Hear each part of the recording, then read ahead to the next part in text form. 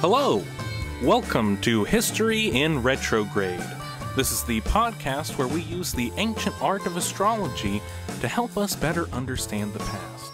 Now, you, the viewing and listening audience, already know who this historical figure is. It's in the title of this episode. She will then take that information, enter it into the BAT computer, and out will come the astrological birth chart of this historical figure. You are looking at the astrological birth chart of Katharine Hepburn.